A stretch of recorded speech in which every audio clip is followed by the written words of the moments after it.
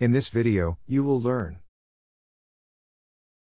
how to access menu function of Honeywell Gas AlertMax XT portable gas detector. What do we need in calibration kit? And how to do calibration of this model. First of all, how to access menu function of Honeywell Gas AlertMax XT.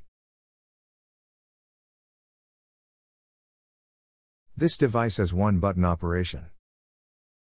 So, press push button to turn on the device.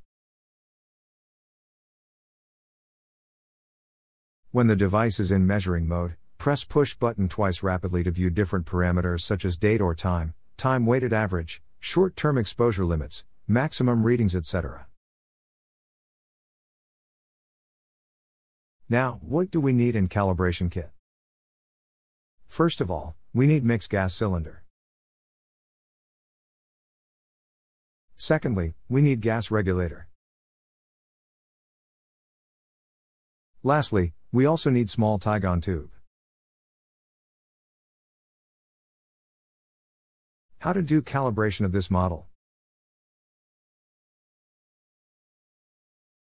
First of all, press and hold push button as detector perform the off countdown. Continue to hold button when the detector briefly deactivates. Continue to hold button when detectors activates again and perform calibration countdown. Release button when calibration countdown finish. Please do not release button until calibration countdown complete. Now, Autozero flashes on display while detector zeros all the sensors.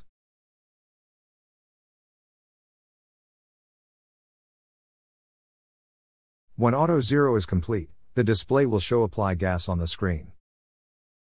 Turn on the regulator of mixed gas, and apply the gas to detector. Make sure that you apply correct concentration gas to device.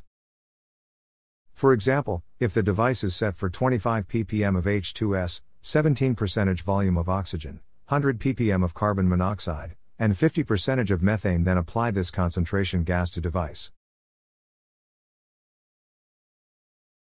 When span calibration is in progress, you can see cylinder symbol on top of the display. When the device detects sufficient amount of gas, the detector beeps. If span calibration is done, then auto span flashes on display. Turn off the gas regulator after this. If span calibration passed successfully, you can see cal do on the screen. And it will show you how many days are remaining for next calibration.